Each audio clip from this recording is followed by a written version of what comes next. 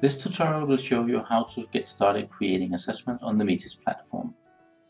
If you just installed Metis, your home screen will be almost blank like the one you see here. To get started creating a new assessment, locate the Create section and the New Assessment Project button. Clicking the button will open the New Assessment dialog. When creating assessments on the Metis platform, it's important that you give them a title and a description that will allow you to recognize them and remember them later. Titles are most often the project that you're currently working on or the goal of your assessment process. Having the title and description for your assessment in place, click the Next button to continue. This is where you select what test that you will be giving your respondents for this assessment. Depending on the license that you have, different tests are available for selection. Right now, I'll use the Opto personality test. You can also select if the respondent should be able to download a report right after taking the test. Making the report available to the respondent immediately is a good way of providing feedback in a timely manner, and it's also good for preparation for an interview if there will be one. For this scenario, I'll select that the test taker should have the score report immediately available after completing the test.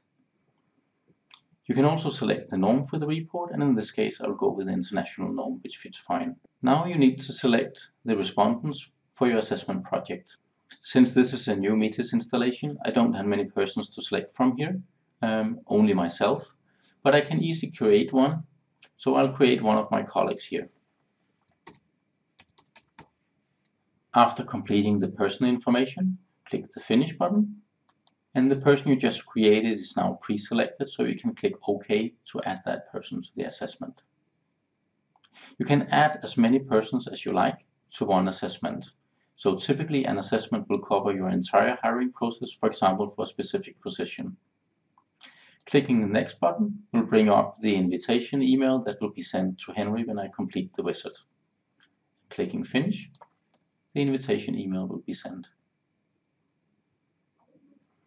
After creating a new assessment, Metis automatically opens the assessment list.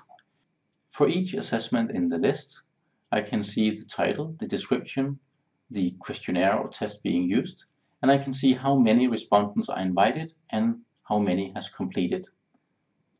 If you want to reopen the details for the assessment you just created, you can use the Open button, or even faster, double-click the assessment in the list.